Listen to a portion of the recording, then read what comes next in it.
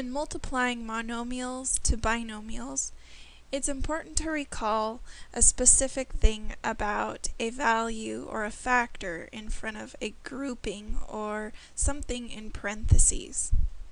Notice that A is in front of B plus C, and B plus C is grouped.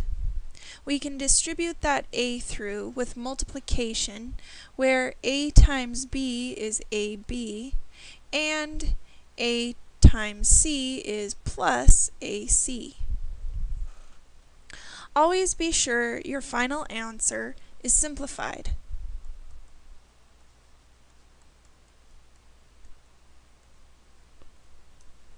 In example 1, we have a factor that has a radical in it, and it's multiplied to a binomial inside parentheses. It's the same idea as what we just talked about, where we have A in front of B plus C, only now we're multiplying with a radical. So let's go ahead and distribute 5 root 10 to 2 root 6. 2 times 5 is 10, and the square root of 10 times the square root of 6 gives us the square root of 60. Moving on to the next term inside parentheses, we get negative 3 times 5, which is 15, root 150.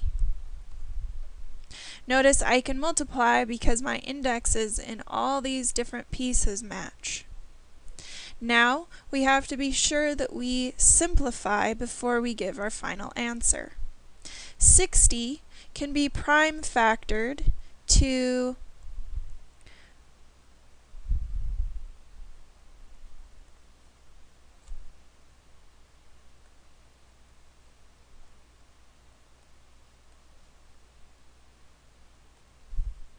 two to the second times 3 times 5. So I can rewrite the first term as 10 root 2 to the second, 3, and 5. In the blue term, we have negative 15, which will stay as it is, but we can prime factor 150. Dividing that by 2, we get 75. And dividing that by 5, we get 15.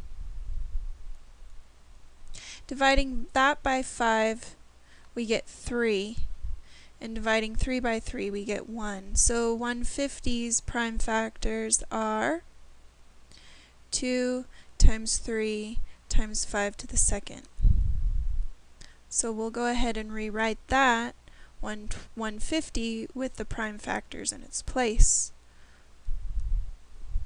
Now I'm going to go ahead and rewrite this, pulling out the factors that we can.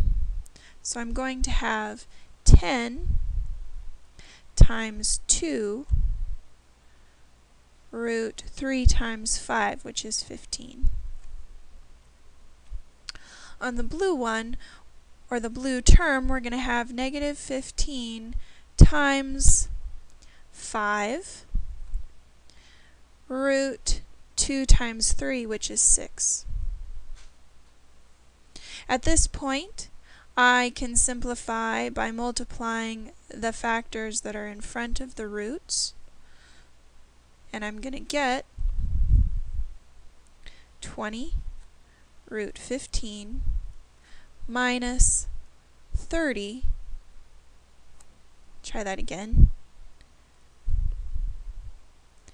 minus 75 root 6.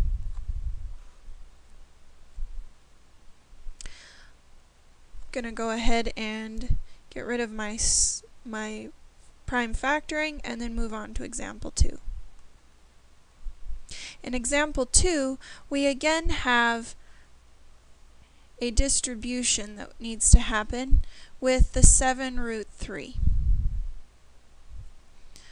Multiplying those together, we get 7 root 3 times 6, which is 18. Next, we multiply 7 root 3 to 9. Since there's no radical attached to the 9, we can just simply multiply the 7 times the 9, and the root 3 comes along.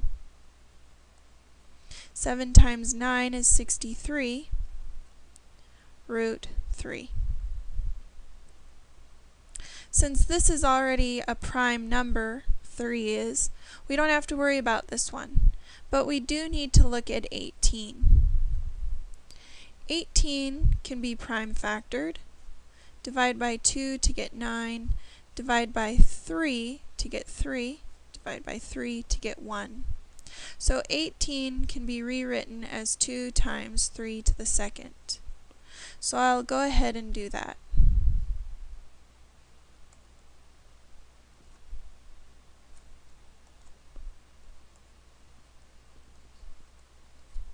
At this point, I can factor or pull out a 3 because the index is 2, exponent's 2.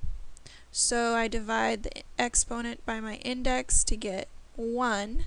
So 7 times 3 is what's outside the radical, and 2 is what's left inside. Go ahead and rewrite the 63 root 3. And I can simplify that just a little bit further by multiplying the 7 times the 3.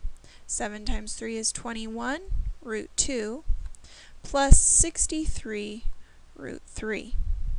Since my indexes match, I could look and see if these two terms could be added together, but since the values inside the radicals don't match, this is as far as I can go. And this is my final answer, or final simplification.